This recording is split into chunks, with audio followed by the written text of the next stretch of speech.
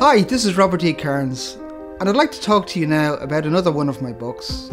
It's titled Crabb, and it was published in January of 2020.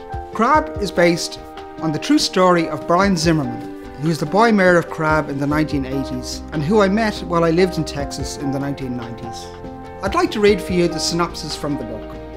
In 1980s rural Texas, by straw poll, Brian Zimmerman is elected the Boy Mayor of Crabb to prevent its annexation by a larger neighbour.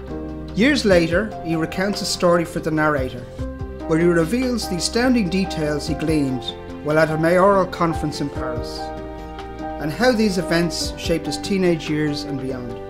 The former mayor of tiny Crabb speaks of the incredible secrets, exceptional events, and those people he met who know the truth.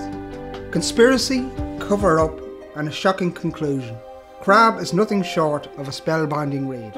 Inspired by true events, Robert E. Kearns delivers a masterful yarn, complete with accustomed twists and turns, to keep the reader in suspense till the very end. If you'd like to learn more about Crabb, it can be found on Amazon under Robert E. Kearns in paperback and Kindle editions. Also, if you'd like to follow me on social media, again under Robert E. Kearns, I'm on Facebook, Twitter and Instagram. Thank you.